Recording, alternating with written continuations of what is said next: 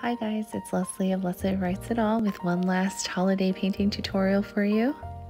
And as usual, I'll be starting with the supplies that we'll be using, starting with this Aquafine watercolor palette from Daler-Rowney. I am showing you the travel size, but I'll be using the full size palette, which has the same colors. And for the paper, we'll be using Strathmore's 8x10 ready cut watercolor paper in cold press. And our brushes are Princeton round Velvetouch in size 3 and size 8.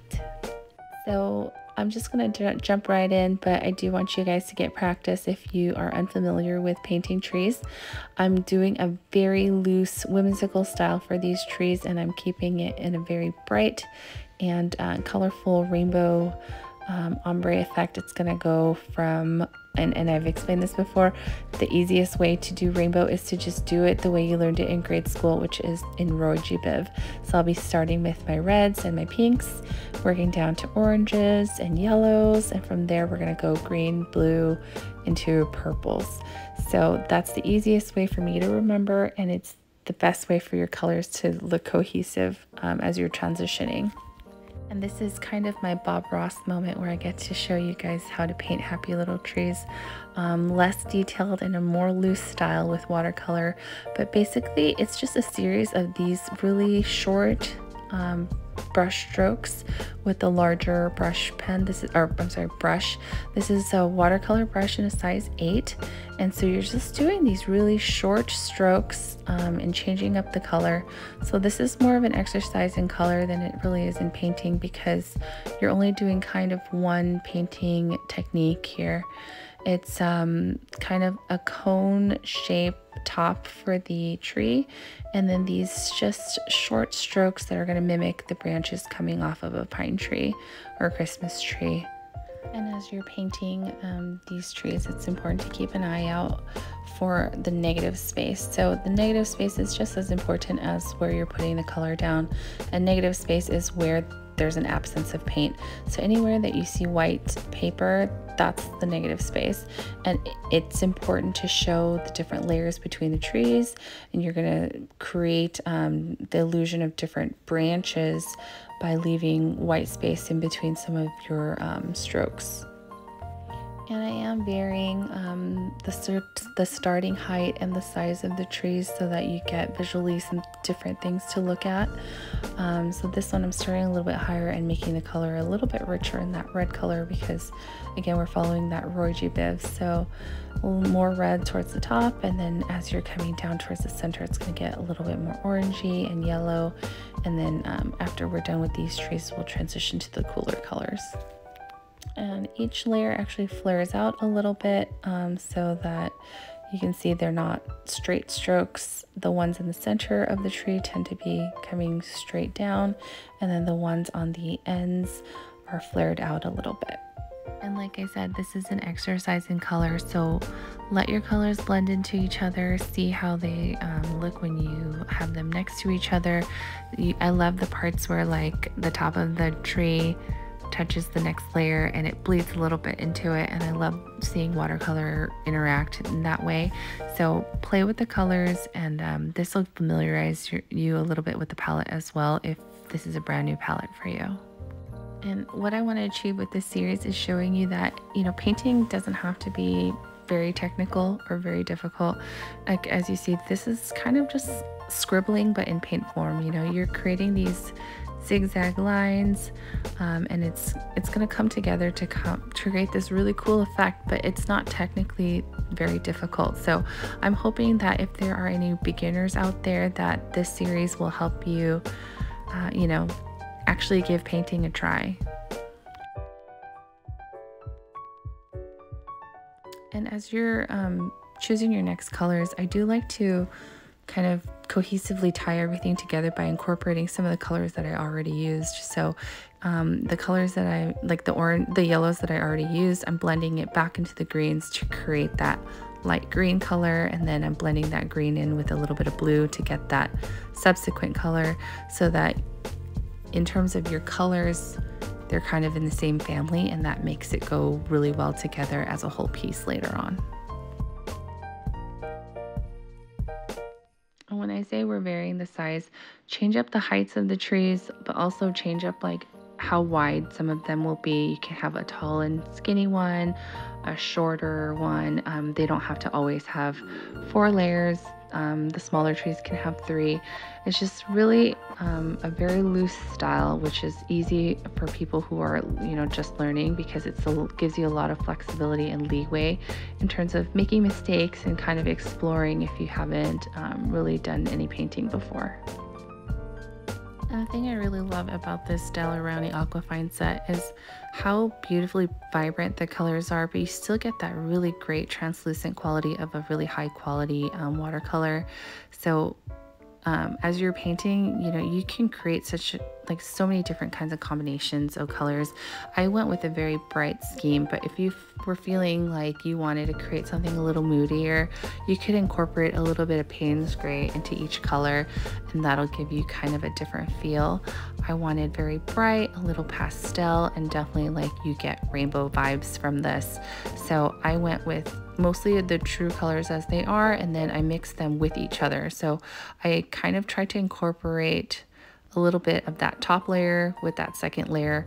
I just added a darker, deeper shade of blue into there, and then I'll just mix a little bit of that blue with some of that purple to get a bluish purple for that following layer, and that's how you tie your colors in together. But this palette comes with so many beautiful colors that it's really easy to do. And I guess there's something we said about fine art supplies versus like beginner quality art supplies. Some of the things that I've noticed is that yes, it may be a little bit more expensive, but you're really paying for a difference in quality. So if you're using paints that are on the less expensive side, you won't get these blends as well, or the colors will be a little murky and they won't be as clear and bright. So I mean, you get what you pay for, and I honestly, when I was beginning, I didn't want to invest in higher quality supplies, but it really makes a difference. So if this is something that you really want to develop a skill for, I think that having really good brushes, really good paper, and really good watercolors will make a huge difference. And I kind of freestyled it, but I knew I wanted to leave a message on the bottom.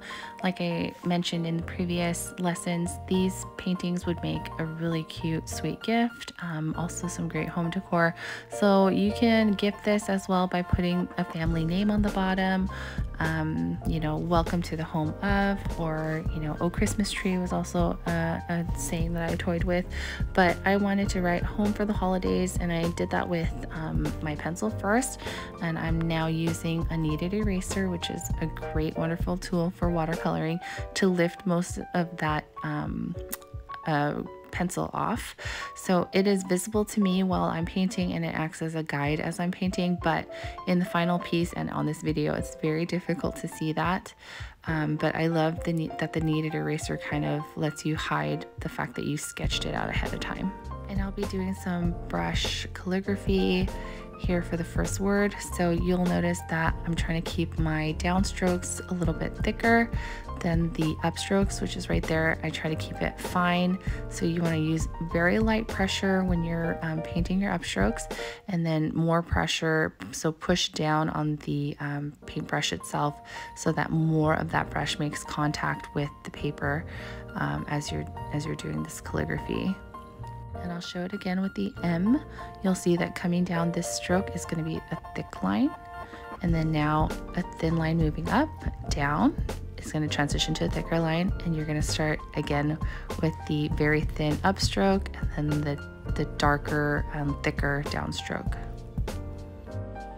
And for the rest of the words, I'm just going to use the size 3 brush for this.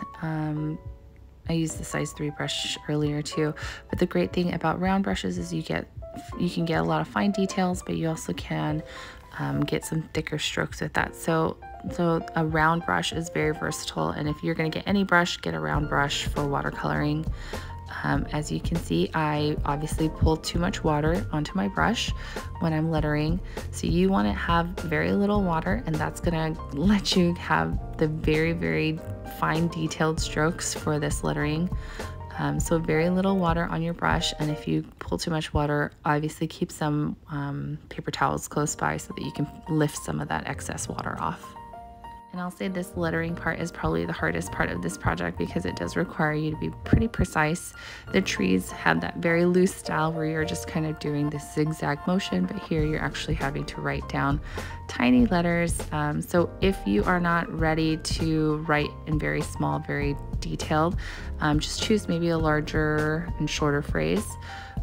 Or save a larger area for your lettering. I just saved this tiny little corner, so I'm working with what I got.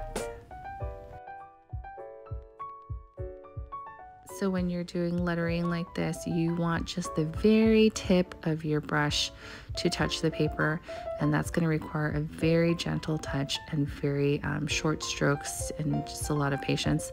So you can see the S, the curvature of that very tiny S. Just I messed that up, but I did want to show you errors so that you know how to fix it when it happens to you.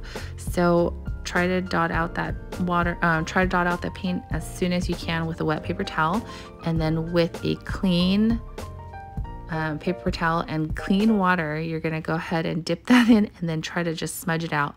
And don't attempt repainting it until that has completely dried. If your paper is wet, that excess paint that you put on will just smudge and kind of bleed out. So you want to make sure your paper is entirely dry before you attempt to fix it. And at this point, you can be done with your piece if you're happy with it. You can choose to add in smaller trees to fill out the space, or you can add on excess decorations like I am doing. I'm just adding tiny little stars to the top of each tree. Just in case anyone wasn't clear that it's a Christmas tree, I'm going to put a matching star on the top. So whatever color is on that top of the tree, I'm kind of just choosing a corresponding and matching color to go on top of that.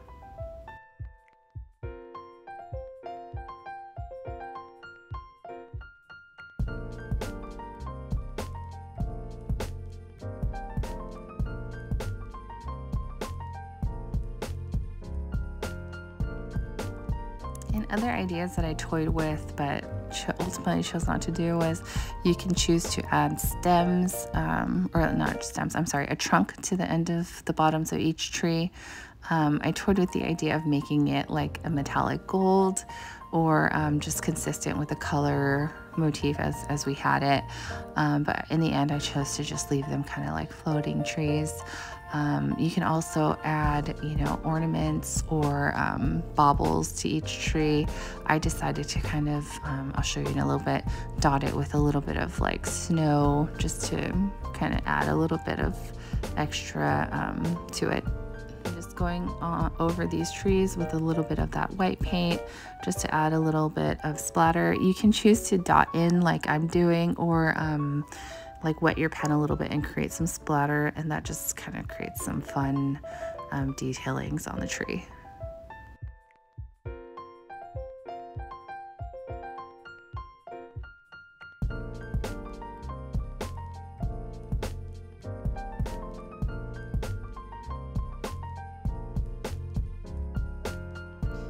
And this is pretty much it for how I'm going to be decorating these trees. You can feel free to go as ornate or as simple as you'd like, but the beauty of having this watercolor paper cut to an 8x10 size is that now it's perfect for framing. So if you have an entryway that you'd like to decorate with some artwork, this is some like really great paper to do that with. It frames beautifully, and you have things that you can leave to welcome your guests. And that's pretty much it for this tutorial. I hope you guys got something from this project, and I hope to see some of you guys painting little happy rainbow trees. So if you do, please tag me. I'd love to see your artwork, and if you have any questions, just let me know.